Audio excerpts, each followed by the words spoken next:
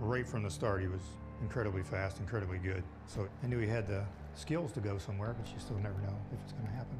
Where do you see him in the next 20 years? I don't see him anywhere. It's up to him what he wants to do, and you know, if he's got the desire to keep doing it and keep climbing the ladder, so it's up to him. Yeah, right then, it was obvious. It was obvious to me. Once he had a little bit of success, then he took off from there. So. Yeah. The teaching days ended when he was 14, so now it's just pump him up days. That's all. That's what you need. That's what makes you better, and that's what makes you believe that you can do it. Any playoffs in any sport you've ever watched, once you get to the playoffs, anything can happen. You can get on a hot streak. You can have not a great year, but you can find something. And little tiny shots in the arm, confidence boosts, it propels you to the stratosphere.